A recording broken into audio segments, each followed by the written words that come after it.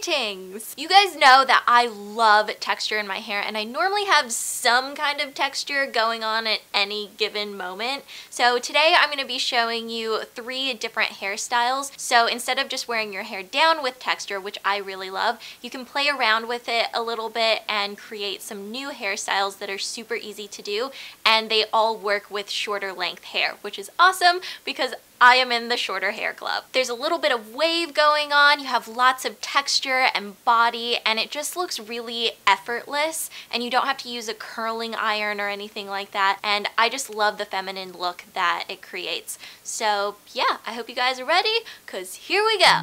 I started off using the Dove Intensive Repair Shampoo and Conditioner. These help strengthen your hair, and they also help prevent split ends and any kind of other breakage. Now I'm just going to follow up with the TRESemmé Perfectly Undone Wave Creating Seafoam.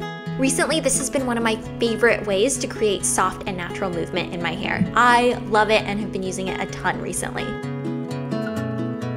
So with this first look, I'm going to take 2 sections of my hair on each side, and you can part your hair whichever way you like. I just went with the side part today. And all you have to do is basically just braid the sections back. And since you're going to be connecting these pieces at the end, it's really helpful if you braid your hair towards the back of your head to avoid any kind of weird bumps that you might get along the way. And then all you have to do is just secure them in the back of your head, and if you overlap them, it really kind of creates this crown look, which is really cool.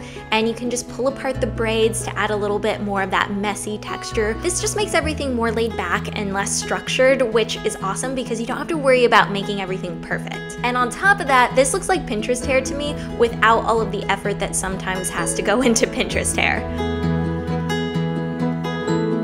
So now for the second hairstyle, I'm starting off with 2 sections of my hair, and within those sections, I'm going to create an additional 2 sections. All you have to do is take those 2 pieces and twist them around each other so you get a really cool twisty look. And as you move along, you're going to grab pieces of hair kind of like you do with the French braid, only this is kind of like a French twist, and it's a lot easier. So if you're someone that can't French braid, or you have difficulty with it, or you just don't have time, this is an awesome alternative.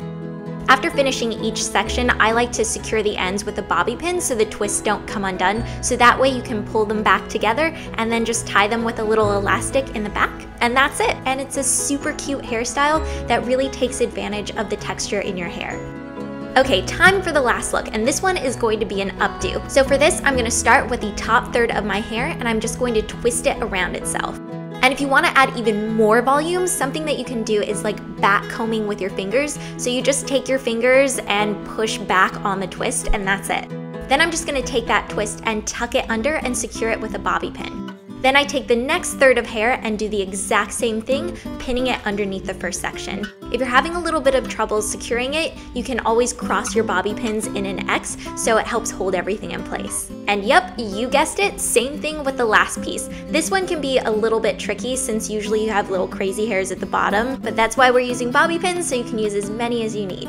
And here we go. We have an awesome updo that looks like it took a ton of time, but it really didn't. And you can dress it up, you can dress it down. If you're having a bad hair day, this is a great way to pull everything back, and just a fun, different way to wear your hair.